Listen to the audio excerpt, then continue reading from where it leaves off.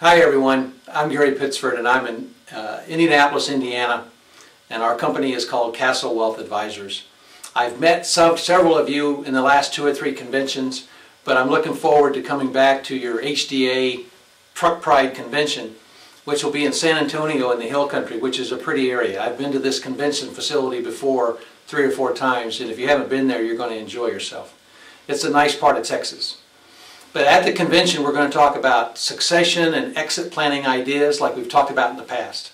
I've already worked with several of your members. I've gotten to know a few people. I'm looking forward to meeting some more.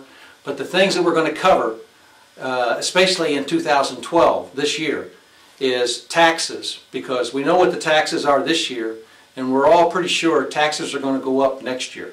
So there's some things that we should be doing and thinking about this year. Besides taxes, we're going to talk about what kind of corporations you should have. You've spent 30 or 40 years building up the business. Now, if you sell in the next 5 to 10 years, what should you be doing now to minimize taxes when you get ready to sell the business or transition it? Should it be an S Corp, a C Corp? Should it be an LLC? Should it be a partnership? We're going to talk about those kinds of entities. We'll talk about whether the children want to buy out the owners. I helped some people get that accomplished, some of the HDA members. The children inside the business are buying out the parents, and the children outside the business that didn't go into the family business, we've taken care of them in order to equalize all of the children in different ways. We'll talk about key employees, whether the key employees want to buy you out, or if you sell to somebody else, you want to retain the key employees. You don't want them leaving because there's a new owner. We'll talk about different gifting laws, transition laws, how to sell the business.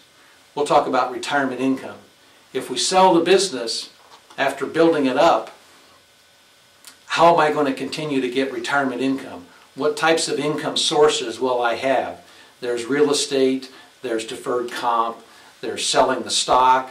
There's all kinds of different ways of getting income out of a business. And for each of you, there's 3 or 4 different ways that fit you and your family. And we'll talk about those different transition and income ideas.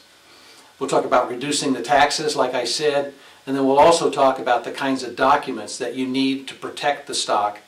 If you move stock to children or to somebody else and you've got 3 or 4 stockholders, we got to talk about how to protect that stock in case of a divorce or in case of somebody dying in a car wreck. You know, if somebody has a heart attack. You know, whatever the problems might be, we have to protect that stock so that the company can continue on. So there's 6 or 7 different items that have to fit together in order for you to transition this business either to somebody else or to your children. And then you've built up your net worth over all these years. We want to minimize the taxes that we have to pay.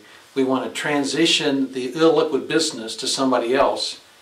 Hang on to the liquidity for you so that your liquidity can continue on for the next generation and the one after that. So how can you move your net worth to 2 or 3 generations and also sell the business? We're going to talk about those different ideas. I hope that you'll come to the class. I'll see you in San Antonio out in the Hill Country. I look forward to being with all of you. See you then. Bye.